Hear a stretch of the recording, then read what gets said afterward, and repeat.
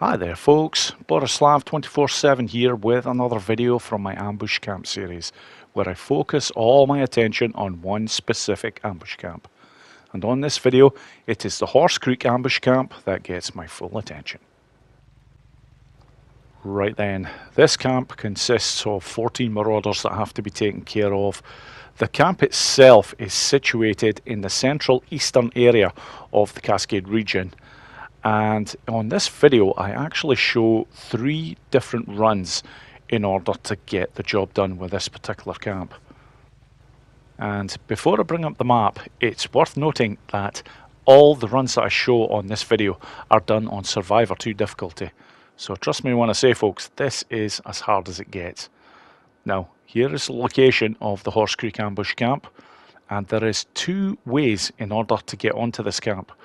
The first one is what I'm going to show in the optimal run, but you also have another area that if you head right up to this spot up here, there is a secret entrance that allows you to get onto the camp. And most people would think, oh yeah, that must be the best way in order to get the job done with this ambush camp. Well, I can tell you right now folks, it's not. Watch and learn. This is how it's done. Right then, here we go with the optimal method.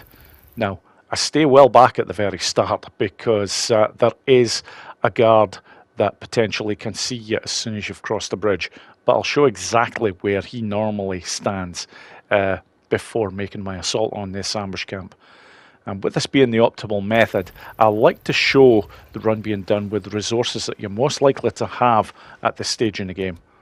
And all I'm going to require to get the job done here is a 9mm pistol and a suppressor. Now, when I get to the end of this bridge, the first area I'm looking to check out is where that red arrow is. If I don't see a marauder there, that is it. I am good to go. So I always make sure that I'm in the crouch position because basically ensures that Deacon is a lot quieter. There will be a sniper to my right that I'll show in a minute, but that is the first marauder that I'm looking to take out. So the sniper will keep. Okay, first one. And it's going to be a stealth kill. In fact, quite a number of these are going to be stealth kills. Especially of the first 7. At least 4 of them are getting it like this. So there we go, that is 2 down. Now, the order in which I take out the first 7 is very important because when you do them in this way, it just makes the job a very easy one. So, for the third marauder, I'm looking to approach this marauder via the right hand side of this hill section just to make sure that I've got protection and cover. And from here, that is the marauder that I'm looking to take out. So, just a rock down there, it just gets the marauder far enough away that I'm not going to be seen by anyone. Because there is another marauder a little bit further up there, but he is so far away, there is no danger whatsoever, as long as you make sure that the rock's thrown down into that area. So from here, I'm on to marauder number 4, and this one is facing away from you, so you just have 2 climbs to make, and you're pretty much at him. Just make sure that the second climb is to the right hand side of that ledge. That way it allows you to get a good camera view to see if there is any marauders in that area, and there isn't, so I can go ahead with that kill. And this one here is now an easy kill because marauder number 3 was taken out of the picture. If that third marauder was still alive, yeah, you can get problems when trying to take out that particular one, but so far so good. That is 5, and the next 2 that I'm taking care of generally basically patrol along the bottom section here. That one there does go along a little bit further, but this next one coming down here usually stops just after that rock over there. So I'm getting ready, and oh, they're very nice of them. They're just looking round, and yep, that makes for a nice easy headshot. So anyhow, on to the next marauder. I have 2 options here. I can either take out the next marauder by those rocks that I just dive rolled from, or I can just wait in the bushes here, and I'm just going to do it from here. It's a slightly harder shot because you are slightly further away, but you won't be seen. As long as you just take your time and making sure that you get the headshot, you'll be fine. You just need to make sure that you don't miss. So I'm just waiting until I've got the sight pretty close, then go with the focus, and then quickly take them out. Now that that one is taken care of, that makes the job a lot easier for the next marauder after this one. Now, before taking out this one, I like to make sure that the marauder that I highlighted with the red arrow is not looking over this way. Because if they are, and I take that marauder out there, and because it's on Survivor 2 difficulty, I will get spotted. But by making sure that they're not looking over this way, it's all good. And of the 2 marauders that patrol around this area, there's only one of them that ever comes down to this spot. So I know at this point here I am very safe. And I'm basically waiting for another marauder that is going to be coming from my right hand side and walking down the road here. And they will stop as well, which makes for a very easy kill. So after this, I am going to give this section a slightly wide berth in terms of I'm looking to get over to the other side, but I do like to walk around the rock section here, especially as the marauder that I'm looking to take out next likes to look from one or two of these sections. So you just don't want to give him the opportunity, well, him or her, the opportunity of seeing you.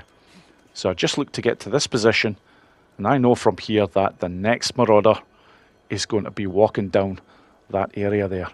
And from there, I'm looking to take out, of the last 3 marauders that I've got left, 3 of them now are going to be taken out with stealth. And as you can see, a potentially difficult ambush camp is now about to get taken out very, very easily indeed. And here we go, right on cue. So at this point, that is number 1 with the stealth. Then you have another marauder over here doing sweet FA. And they're not going to be doing anything again for the rest of their lives. Sorry, that's really cruel, but I've got a job to do here, so. Right, just 2 more left. This one here, I'm taking my time, just getting a bit closer. I've got all the time in the world here. Just get aimed, take them out, and the very last one, yeah, it's going to be stealth. That's the last of them. And that is it. That is my optimal method. You will not get an easier one than this. And from here, I just need to do one last thing, find a bunker. And that's not a very difficult job either. It is basically down this way here.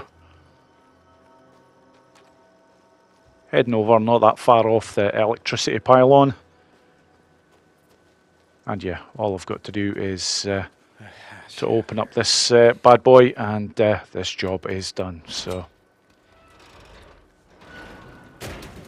as always, because I'm playing on Survivor 2, I don't have a mini-map, but I can access it very briefly, and it'll just show me where I need to go when I'm down in this bunker section. And here it's a very easy job indeed. It's just a straight walk through, and then over to my left. So, and there we go.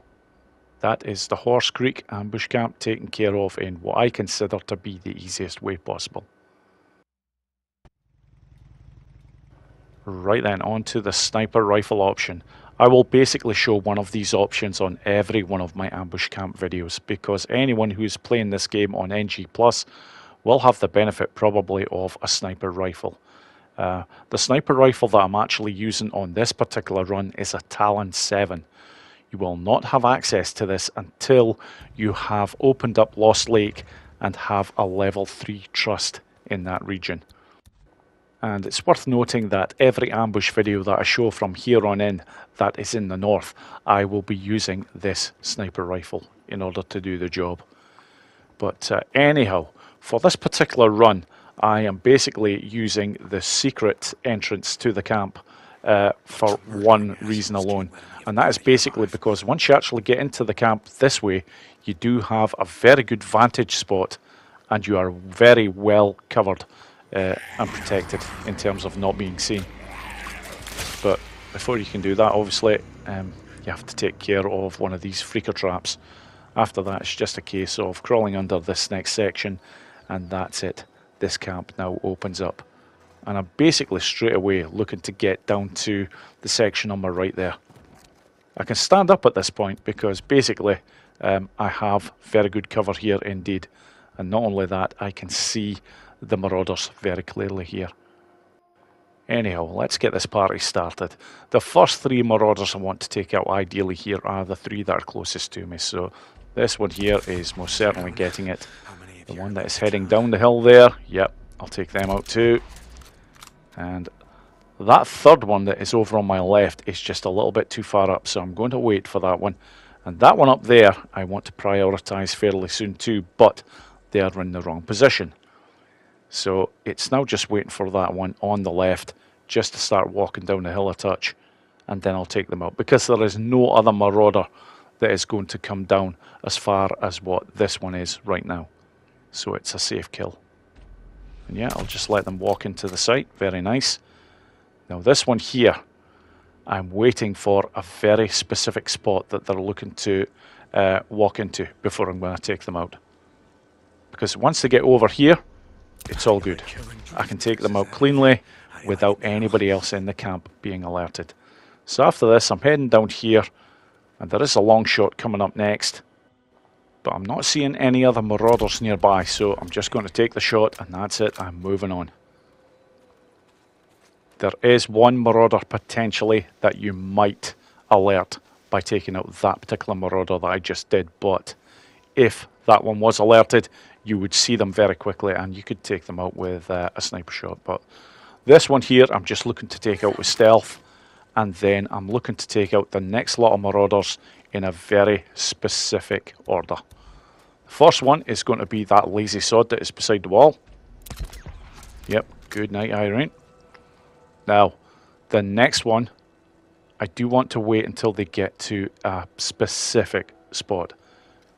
And it's this one right here. If I take them out where they are now, I am going to alert the camp, because there is another marauder nearby. But by waiting a touch, and something spooked them, but that's okay. Job is done and dusted. Now, the next one, this is a bit of a finesse shot. You do need to get a good close-up with this one. And yep, take off the top of the head. But that's it, very nice. And of the 5 remaining marauders, I'm only going to take one of them out now with the sniper rifle. And it's going to be the next one. This is basically marauder number 3 from the first run, who is over on the far side here. Because after this, the last 4 are basically set up so nicely for stealth kills. It's beyond belief. So this one, as usual, I'll just let him walk into the site, get the focus on. Yeah, job done. So this one over here, that is always by the fire, try to get some heat. Yep. You won't have to worry about heat for much longer, dear. Good night. Right, that just leaves the last 3, and they are all on the other side of the camp, so this shouldn't take long from here.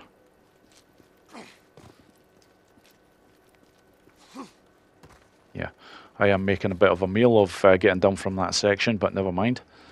At this point, I'm looking to go to this section here, because the first marauder is just over to my right. This one that is just constantly leaning against the wall. Okay, that just leaves these last 2. So I'm just going to wait until the first marauder here walks over to the far right.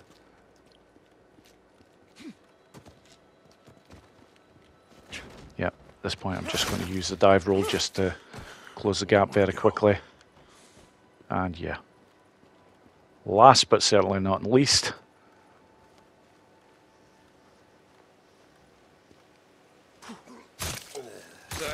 and there we go, folks. Job done. So, as before, it is just a case again of finding the bunker, which I've already shown, but I'm most certainly going to show again for anybody who's not that familiar with this camp. It's basically over beside the electricity pylon here. There it is, down the hatch.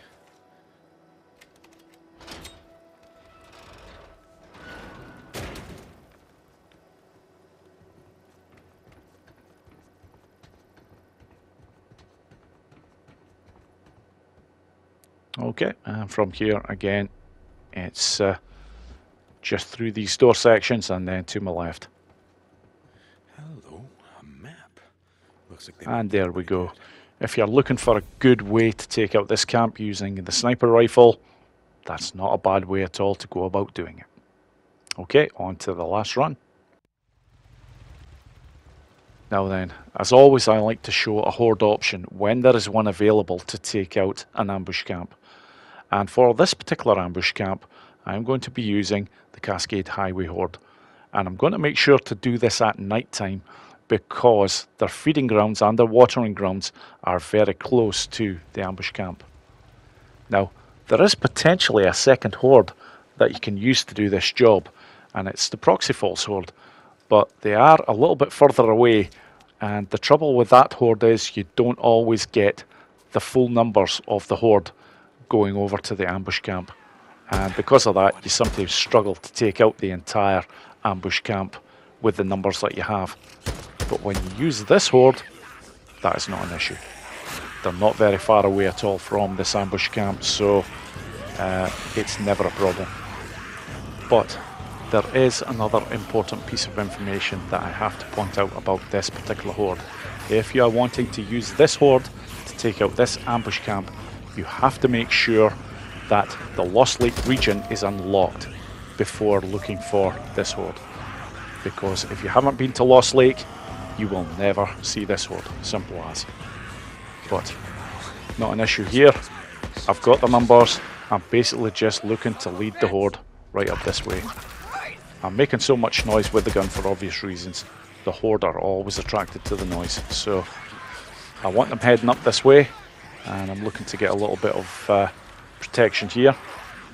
Well, it's more cover really, but yeah, at this point it actually looks like the cover's not going to do much good. Okay, they've actually stopped, so it's like, come on boys, your dinner's up this way.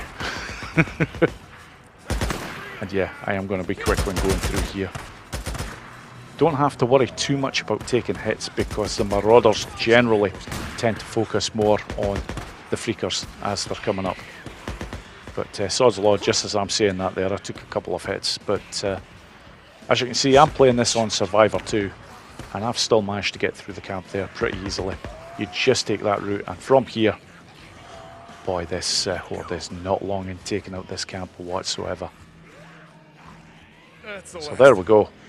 Now that the job is done, this is another handy tip to know and employ. Now, if there is any of the horde still in this ambush camp, which there will be, I'm not even going to bother trying to take them out. I'm basically just looking to get to this bunker. I'm going to open up the camp. But what I'm also going to do is I'm going to use the bed that is inside this bunker, and I'm just basically going to change it from nighttime to day. And by doing that, I'm guaranteed that the horde will no longer be there when I basically come out of this bunker. It's something worth knowing, folks. It's a very handy tip to employ if you're looking to take out an ambush camp this way. So there we go. That is the ambush camp done and dusted. Guess they won't be needing it. As I said, there is always an area that you can use to sleep. And I'm going to take full advantage of this. Oh, I'm just gonna close my eyes for a bit.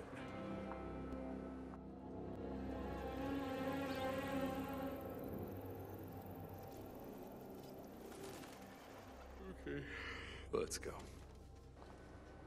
And at this point, that is just about the job completely done. The last thing that I basically need to do is to just head out of the bunker and loot the corpses of all the marauders that are now dead above. And that is the Horse Creek ambush camp well and truly taken care of.